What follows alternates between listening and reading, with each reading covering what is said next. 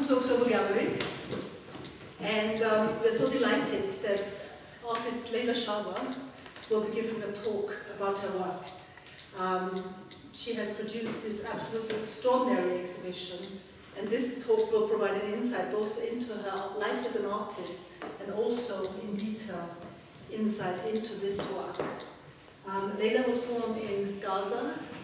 She has lived in Egypt, in Lebanon, in Italy, Austria, and the United Kingdom. She has studied at the Art College in Egypt, at the Rome Academy in Italy, where she also had tutors such as De Chirico. In Austria, she was taught by Oskar Kokoschka. So she has led a varied life in art and in life. This talk will last about 40 minutes, and the last 20 minutes will, the 20 minutes after that will be devoted to questions and answers. Please welcome LAILA SHAWA. You don't have to. Just to follow up what Elizabeth was saying, I grew up in Gaza. I was born in Gaza, and I just want to mention something very quickly about where I was born. I was born in this magnificent Ottoman mansion that was built by my great-grandfather, and it was one of the most beautiful buildings I remember, and it had 3 levels of gardens around it. I went to boarding school when I was 6. I was sent to Egypt to boarding school, and when I was 8, I remember coming home for the summer, and the big mansion had an annex which was my great-grandfather's diwan. Diwan was the reception area where he received people who needed help, his friends and so on. And this other building was my childhood dream as a place, and I wanted it for myself, and I always told my parents, can I have this building for me? I want to live there, because it was magnificent. When I was 8, come home, first thing I usually did was go to see my nanny, who was extremely old, and run in the opposite direction to that building, to just open that very ancient gate covered with wisteria and go in to look at my house.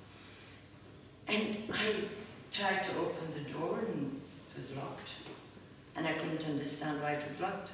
Suddenly some noise from the inside happened, and somebody unlocked the door, the gate. And I saw a bunch of people standing inside. People I'd never seen in my life. And I said, who are you? What are you doing here? Oh, they said, we are refugees. We've just walked from a town called Ramle in Palestine. And your parents gave us this place to live in. And I thought, how strange, my parents should give my place to these foreigners. Anyway, that was the first time I became aware of a change in my country, that there was such a thing as immigrants.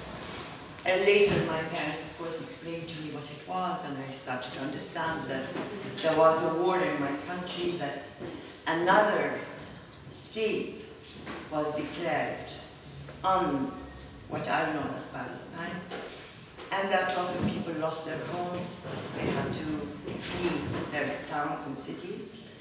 Many of them went to the north, to Lebanon, to Jordan. A great deal of the southern part of Palestine came to Gaza. And so that was the first stage of change in my life. Having lived, as Elizabeth said, I was lucky. I studied art in Egypt, and then in Italy, and then in Austria. I've traveled all over the world. I've lived in Lebanon. I became an artist quite by chance, almost. I went went to university in Cairo to study politics. And one day I was having lunch with my father in Cairo, and he had a very close friend who was an Italian Jewish architect, having tea with him. And they both said to me, how is university?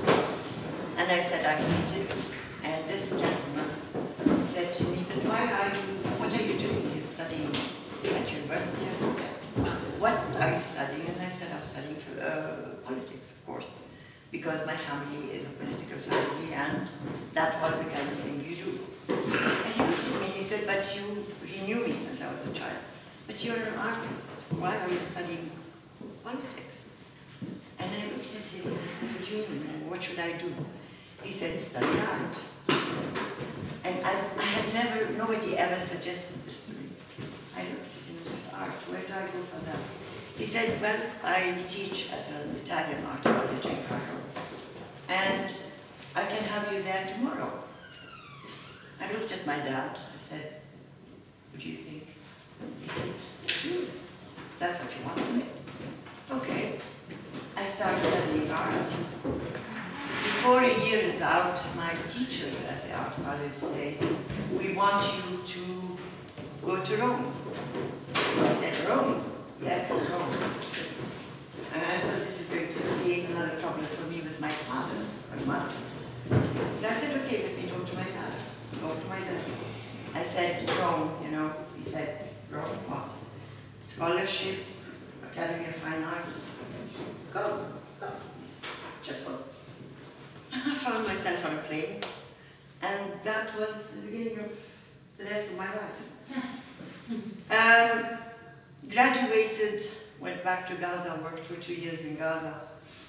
Had 2 nervous breakdowns in the process. Did a bit of photography with a war photographer who was based in Gaza, worked for the UN.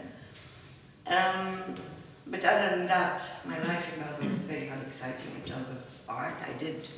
I worked, I painted, but at that stage I didn't really know what my direction is.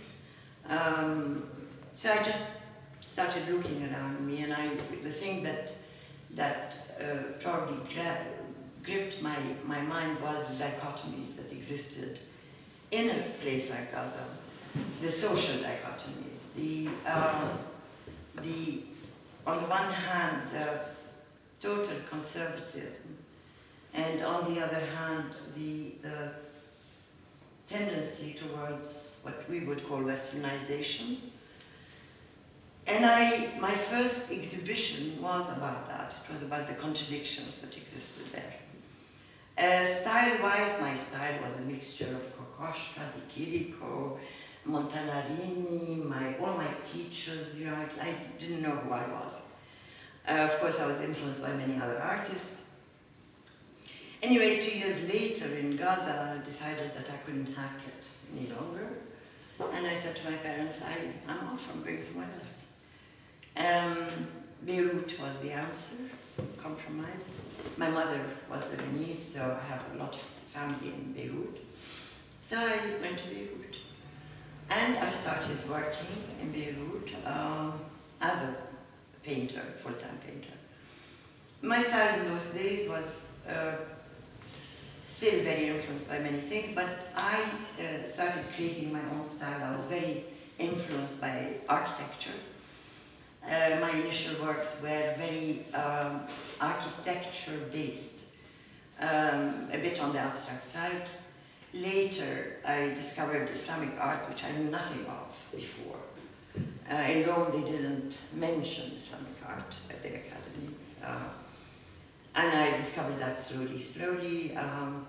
That appeared in my work, started appearing in my work. I painted cityscapes, very intricate. My work had no people in it, or sometimes it did, but they were marginalized.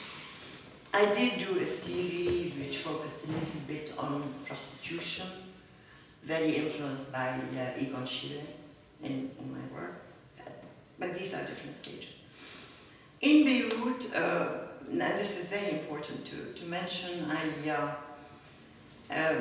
was something called the Union of Palestinian Artists, which was very much controlled by the PLO. And their control was in a manner that if an artist wanted to get anywhere, you had to adhere to a certain style of work, basically nationalist art or propaganda. And this is something I rejected totally, and I had a very strange relationship with the PLO and the Union of Palestinian Artists. Finally, one day, I was asked to join a committee that designed posters, publicity posters for the PLO. And I very reluctantly accepted. The person who rang me to ask me to join was a very famous hijacker called LAILA. I don't know if any of you remember the name. She was imprisoned in Britain after hijacking planes. And LAILA Khaled and I come from the extreme sides of the divide, socially speaking, and in many ways. However, she rang me and she said, "LAILA, we need your help." "What can I do?" She said, "We need you to be in this committee that supervises and makes posters for the PLO." I said, "Fine, okay." So I joined that committee.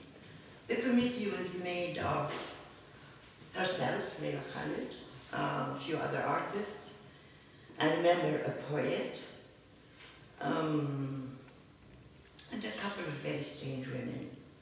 One of them in particular was totally out of place. Couldn't figure her out, but eventually discovered that she was Yasser Arafat's mistress, sitting on this committee. I was asked to design a specific poster for an event that took place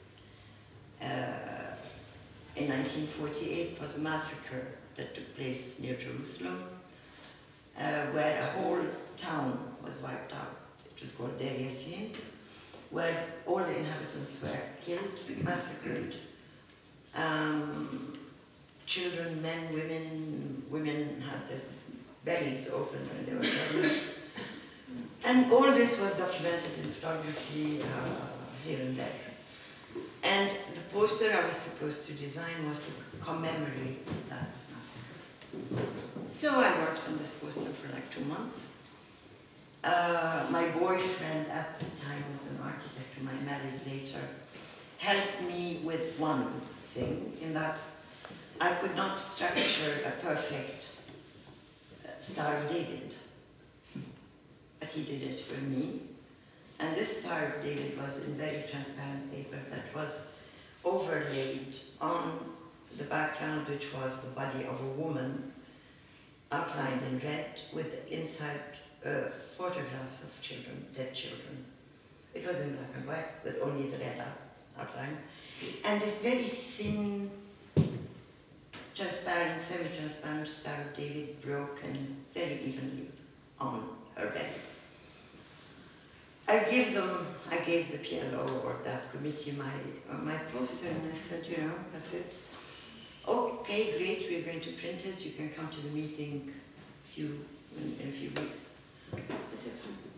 They called me, or rather, LAILA Khaled called me, and she says, oh, can you come to the meeting because we're having that poster finally out. I said, great. What time? She said, 12.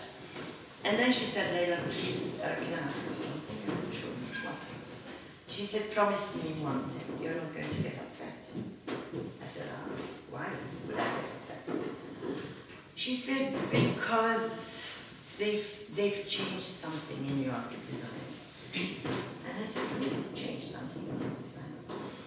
And she said, she mentioned the name of this woman, who was Arafat's mistress. And I said, what did she do? She said, well, I don't know, but she said she did something. Can you excuse me for a second? I have remnants of a coat. Anyway, I go to the PLO, whatever, the place, and go inside, sit on the table, all the others are sitting there. Where's the poster? No poster. The woman is coming any moment now, so she finally appears. And I didn't say anything, I just sat back. And I said, well, where is the poster? Oh, it's coming, she said. I said, when? Oh, we had to do some little changes in it. I looked at her and I said, we? Who? Who's we? She said, what do you mean? I said, I'm asking you. You said we. I want to know who we is. She said, well, we is me.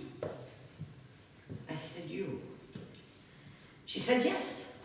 We thought the Star of David wasn't suitably broken, so I took it off and I broke it more. I said, you did this? She said, yes. I said, can I ask you just something? Exactly who are you? She said, what do you mean, Mama? My name is M somebody, but M means the mother of. This is the title most women carry when they have children. And it's her nom de guerre, in a sense. I said, how are you qualified to actually touch my work? What do you do? And she said, what do you mean, what do I do? I'm on this committee. I said, yes, but that doesn't qualify you to touch my work. Of course it does. I said, no, it doesn't. Nobody in this room, or outside this room, or anywhere in the world can touch my work. It's my work. But we have the right. I said, no, you don't have the right. But if you think, because you're Arafat's mistress, you can do this, you're very mistaken. How could you tell me this? I said, I'm telling you something that everybody knows. You are Arafat's mistress, aren't you? No, she went totally. I said, listen, let me tell you something. Just to, if I see this poster printed and hung on the wall of the room, I will come here and I will break both your legs. She said, what? Everybody was sitting there. LAILA, who is the terrorist, was sitting there. And she said, what did you say? I said, you heard me. And if you haven't heard me, I'm telling you all, this woman, expect her to be legless.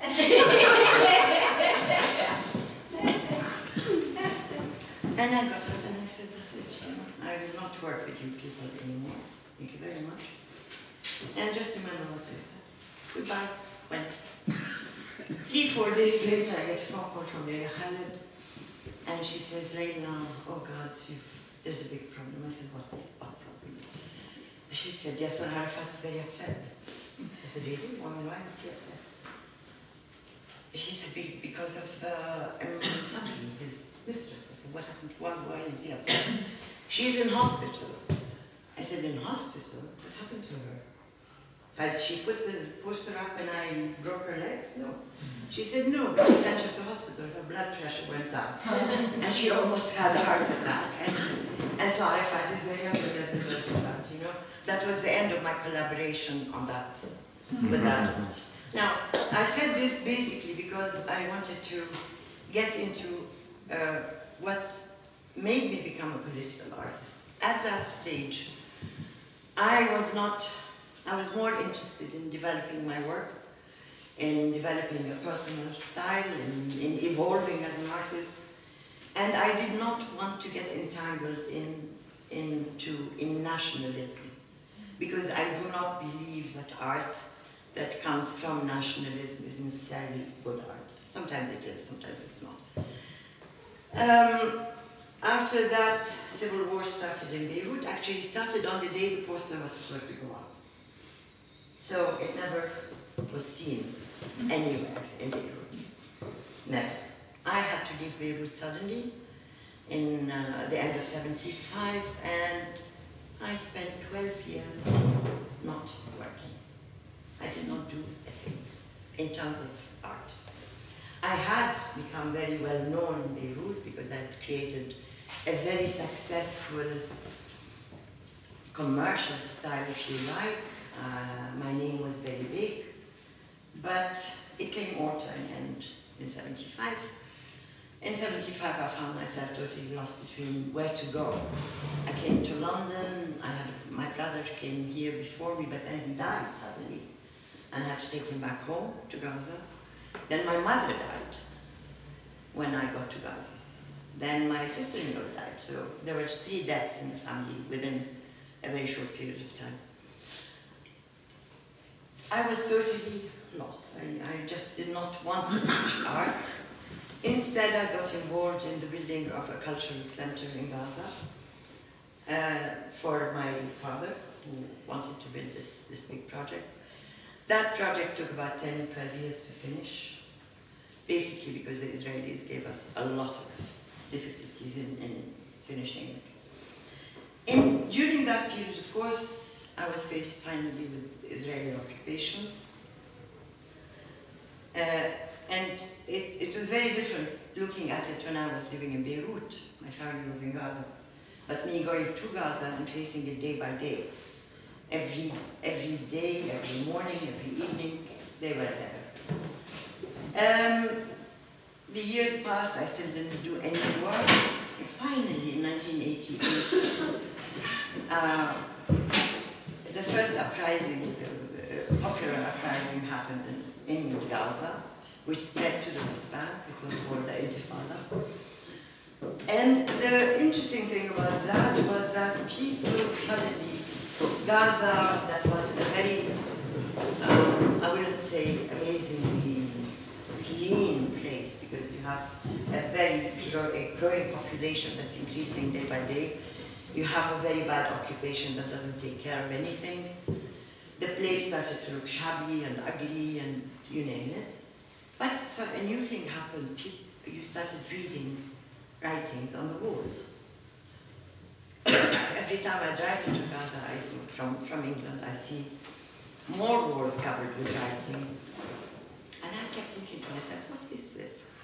And then I realized that people, because the Israelis banned any form of communication in Gaza or in the West Bank for that matter, no radios, no newspapers, no nothing, people resorted to communicating with each other by writing on the walls. And it was not graffiti as is known in the West, it was actual messages, political messages. And I kept looking at these changing. Every day it was a different writing. The Israelis would whitewash the walls to remove these messages of incitement. But the next morning, the walls would be covered with new writing.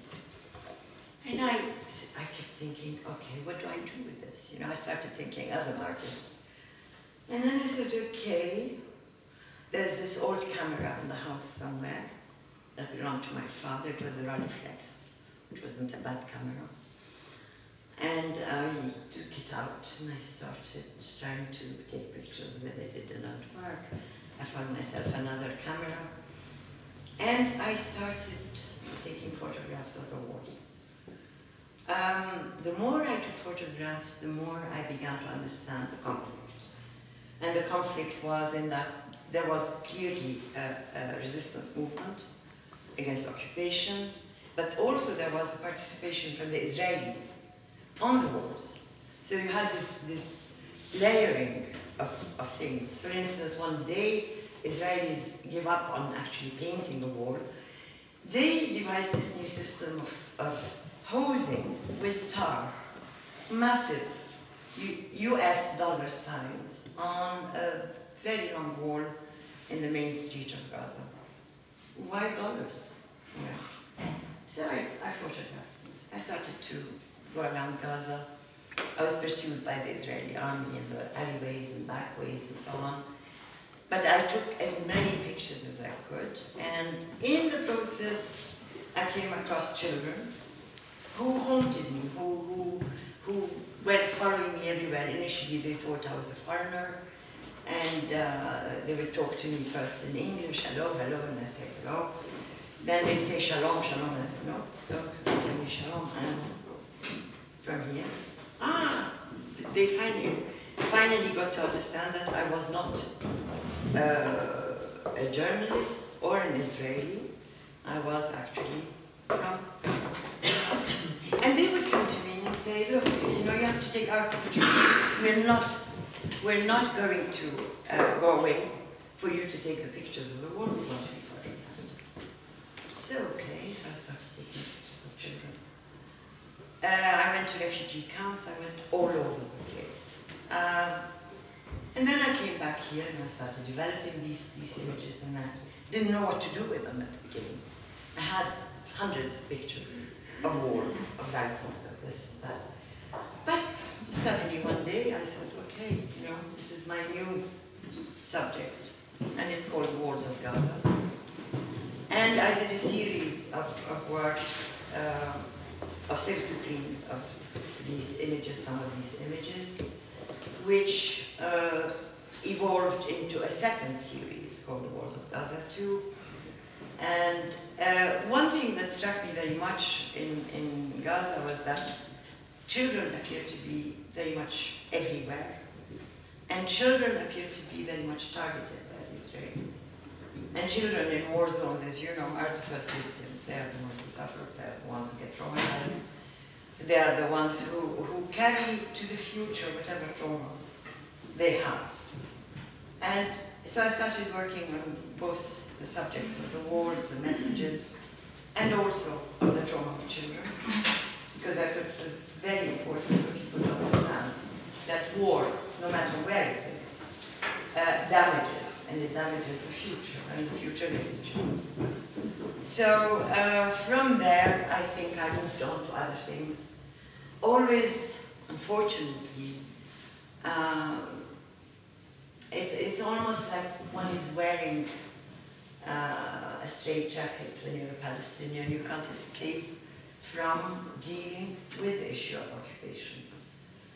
I've tried to get out of it. I went to Malaysia. I was in the rainforest. I was very happy to paint trees.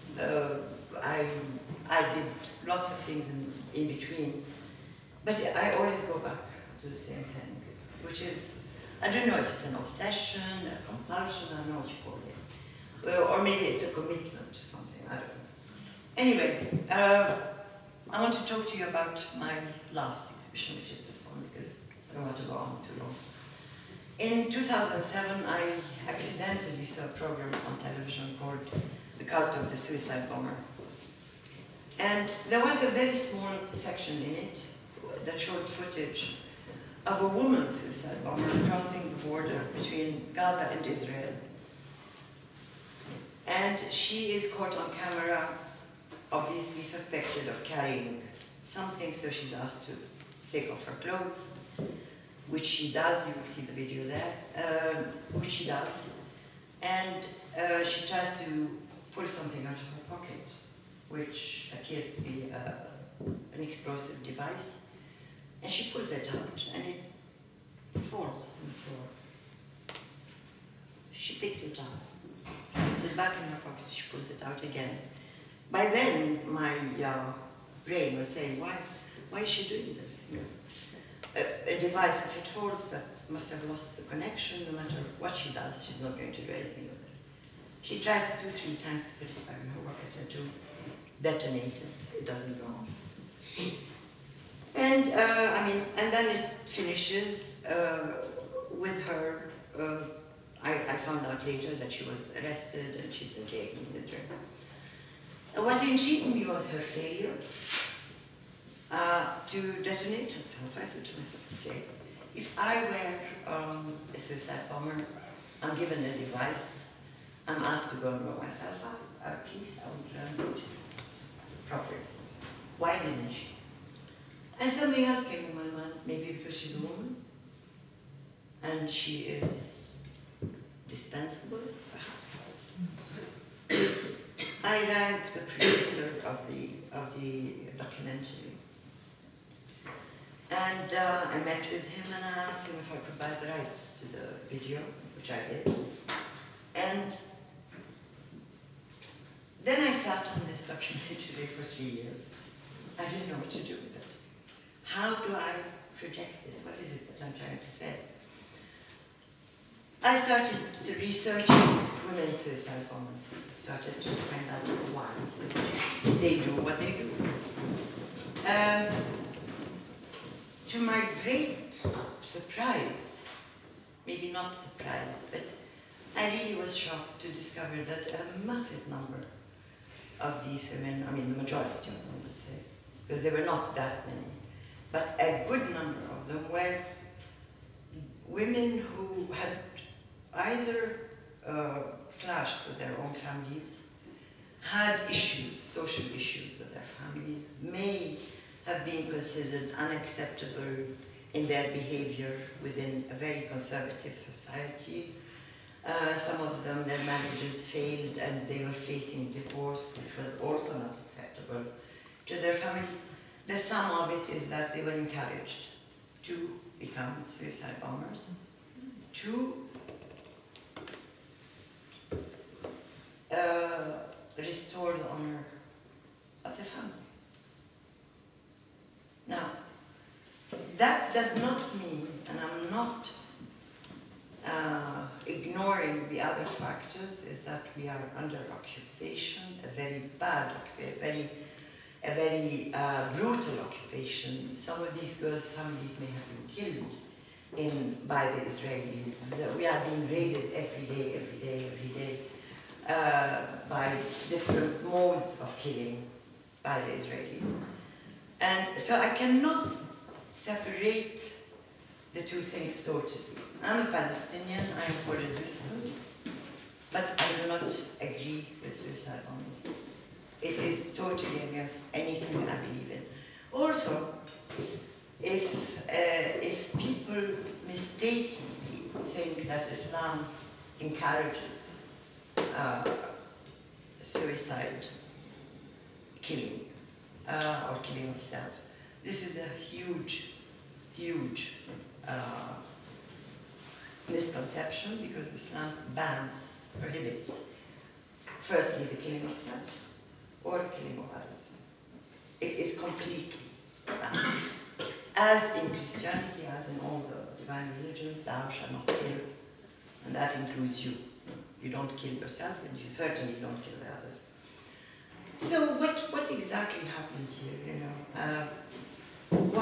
Why is this happening? Is it misinterpretation of Islam? Is it misdirection by whoever is interested in directing these things to happen? I found that, okay, suicide bombing may give satisfaction for 5 minutes to someone saying, we have taken revenge and we've killed so many of the enemy.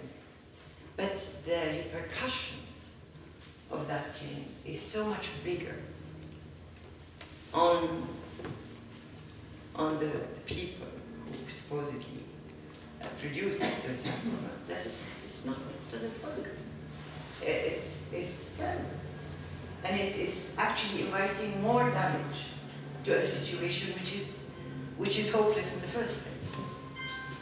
So anyway, I decided to present this, in my mind, a dilemma. I'm not passing judgment. I'm not saying suicide bombers are...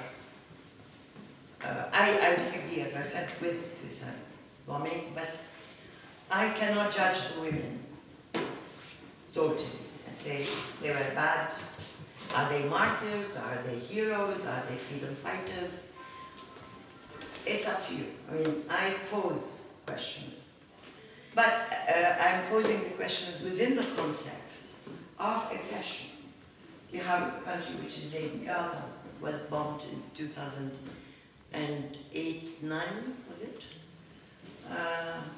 Operation Cast Lead, drones. 1,500 people died in a couple of weeks. White phosphorus was used. Children are still dying today from white phosphorus that was thrown in Gaza. 2 years ago, 3 years ago. They are still dying today. So where did you go, you know? I mean, how do you manage this? As an artist, all you can do is try to present a section of that. And let people decide, you know, let you guys decide, the audience. Does it make sense to you? Is this right? Is it wrong? I have no answers. All I can do is give my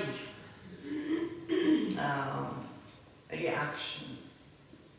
And my reaction is at many different levels. I burned dolls, and I almost burned my friend's house in the process. So that I would photograph dolls rather than use the pictures of children, dead children. And some of them are here, some of the dolls you can see in the... And the writing that you see on this diptych is actually not real Arabic. It's a kind of Greeking. The lettering is Arabic. It's all connected language, but it doesn't mean anything. And it is about how we can misread or misinterpret what we are being told. Or sometimes we are being told the wrong message. And we act upon it, which leads to severe consequences after that. Did I reach the 40 minutes? I think you did. Thank you. I don't know if this makes sense. I just wanted to say 40 minutes on to say one thing. 40 minutes On the dot.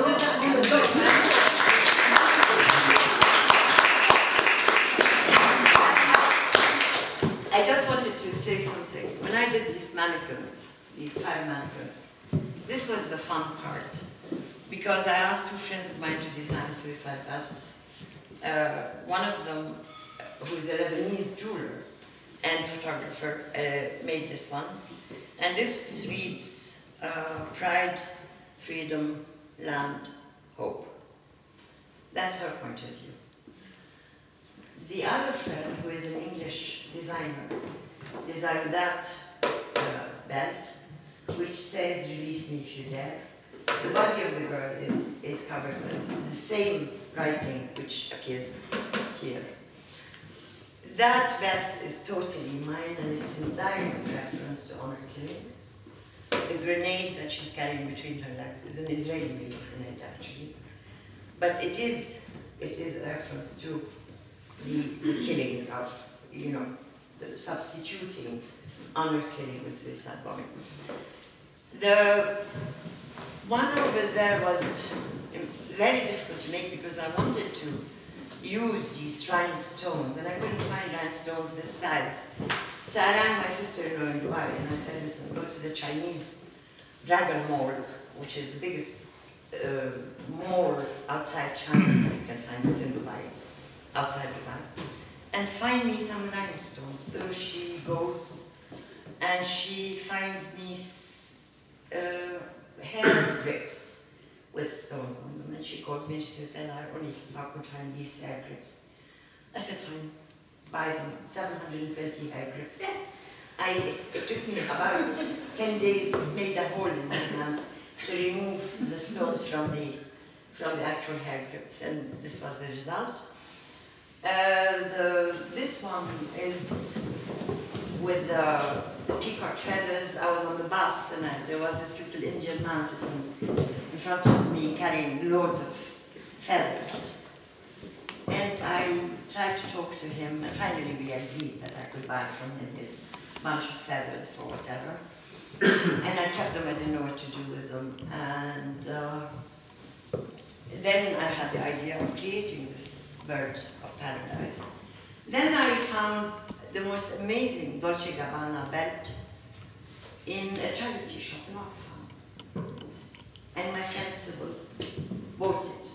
For me, I wasn't carrying money. She said, I'll buy it. She bought it. And I used it in this. The rest is plastic from Amazon. I mean, the rest is all made up by me. So I just wanted to tell you about all these different things. That's it.